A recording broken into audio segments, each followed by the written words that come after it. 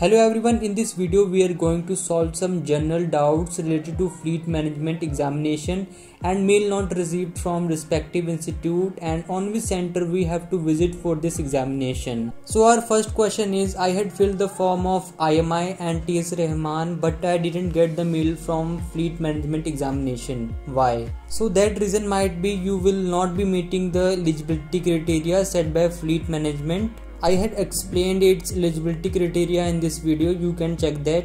And the second reason might be there might be delay in sending mail from respective institute, so kindly do wait for 2 to 3 days more, and if you didn't had get this mail from this time period, so kindly call to your respective institute. And the second question is, I hadn't had received the mail from Tolani Maritime Institute for fleet management examination.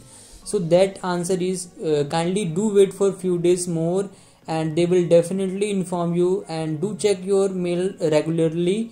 No one had received email from Tolani for giving fleet management examination, so do wait for few more days. And our third question is, I had applied in IMI and not in TS Rahaman, so can I go to TS Rahaman or Tolani for giving this fleet management examination or vice versa? So the answer is no, you will be having choice of that institute only where you had applied, and you have to select only one institute for this examination where you had applied. If you are having any more such queries, then leave a comment, we'll sort it out. If you get any help from this video, then do like and share among your friends. Thank you for watching this video. Have a good day. Bye bye.